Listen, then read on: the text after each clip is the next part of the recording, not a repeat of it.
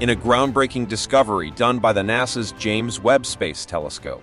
Astronomers have detected the farthest star ever in the very distant universe, within the first billion years after the Big Bang, and it is 5 times more hotter than our Sun, and million times more brighter. Join us as we explore more about this amazing discovery done by the James Webb Space Telescope.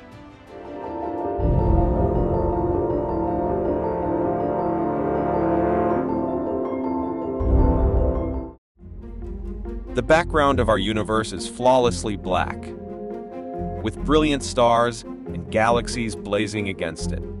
However, this wasn't always the case. In the early history of the universe, a cloud of hydrogen atoms covered the light from the first stars and galaxies.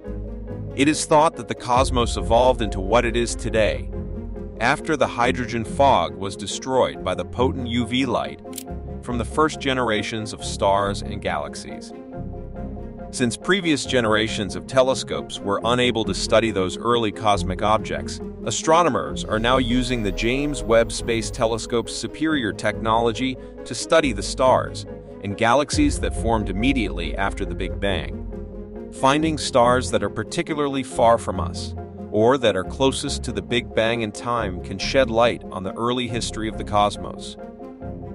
In 2022, the Hubble Space Telescope broke its own record by locating the farthest distant star ever seen. This star, called Arendelle, first appeared within the initial billion years of the cosmos. But finding the star and determining its distance is just the start. We need more in-depth information about it. That's where NASA's James Webb Space Telescope comes in. Initial observations by Webb of Earendel have provided information on the star's nature and even the galaxy that it is surrounded by. The brightness, temperature, and composition of Arendelle and its host galaxy, the Sunrise Arc, may also be discovered by future study of Webb spectroscopic measurements. The farthest star yet, discovered in the very extreme reaches of the cosmos during the first billion years of the Big Bang, has been observed by NASA's James Webb Space Telescope in follow-up observations to those made by the Hubble Space Telescope. The star is revealed to be a giant B-type star by Webb's near-infrared camera instrument.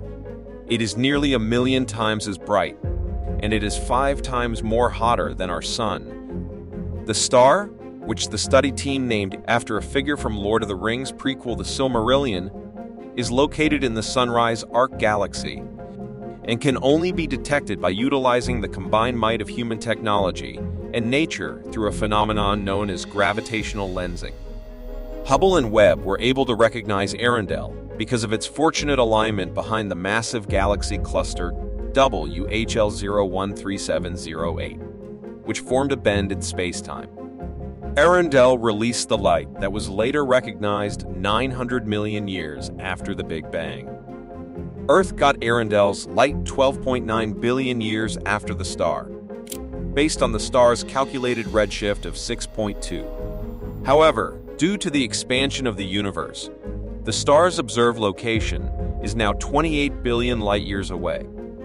MACS J1149 lens star 1, the previous furthest star, is now 14.4 billion light-years away with a redshift of 1.49. Observations indicate that Arendelle have a surface effective temperature of at least 20,000 degrees Celsius, 36,000 degrees Fahrenheit. A supernova explosion normally occurs a few million years after the formation of these huge stars, which would indicate that it is composed almost entirely of primordial hydrogen and helium. Since the galaxy cluster is so massive and is placed between Earth and Earendel that it warps space owing to its mass, astronomers can examine it by peering through it as if it were a magnifying glass. Arendelle is barely noticeable as a single point of light, even in Webb's high-resolution infrared imaging, is therefore thought to be extraordinarily minuscule and to have been magnified by a factor of at least 4,000. Another study team using Webb found a red massive star called Quiller that was gravitationally lensed and identified 3 billion years after the Big Bang. Like Earendel, massive stars frequently have companion stars. Astronomers did not expect Webb to reveal any Earendel companions, since they would be so close together and difficult to distinguish on the sky. However, based only on the colors of Arendelle, scientists think they have found proof of a colder, redder companion star. Because this light has been stretched by the universe's expansion to wavelengths that are outside the range of Hubble's instruments, only Webb has been able to detect it. And now researchers were taken aback by the fact that Arendelle's colors also suggest that it is not alone itself. Astronomers believed that Earendel would be too close to any companion to be distinguished from it, despite the fact that stars the size of Earendel sometimes have companion suns. However, it wasn't the case. The Sunrise Arc, the galaxy discovered in the first billion years of the universe that has been magnified the greatest, has more noticeable features on Webb's NIRCam. Young star-forming areas and more mature star clusters, some of which can be as small as 10 light-years wide, are among the features. These features are duplicated in the distortion, brought about by the gravitational lens on each side of the wavy maximum magnification line that cuts straight through Arendelle. The star-forming zone has an expanding appearance and is thought to be less than 5 million years old. Smaller dots on either side of Arendelle are images of an older star cluster that is expected to be at least 10 million years old. Due to their gravitational bonds, this star cluster is likely to still exist today. This demonstrates how the globular clusters that comprised our own Milky Way 13 billion years ago would have appeared. Astronomers are currently evaluating data from Webb's near-infrared spectrograph instrument photos of the Sunrise Arc galaxy and Earendel in order to pinpoint the galaxy's precise composition and distance. Since Hubble discovered Earendel, Webb has used this technique to find additional extremely distant stars. However, none have been located as far away as Arendelle. Thanks to the advancements in stellar physics, researchers studying the early cosmos, when galaxies were the smallest known cosmic objects, now have new areas to investigate.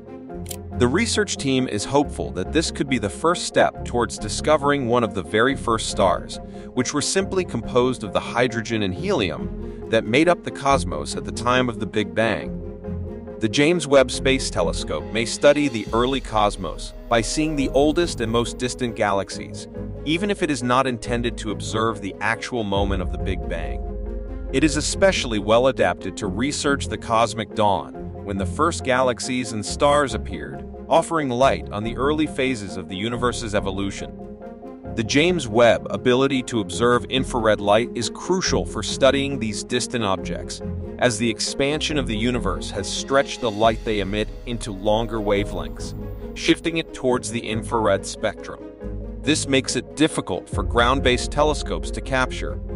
By observing in the infrared, the James Webb Telescope can peer through cosmic dust and gases that might obscure visible light observations, providing valuable insights into the formation and evolution of galaxies and stars during the early universe.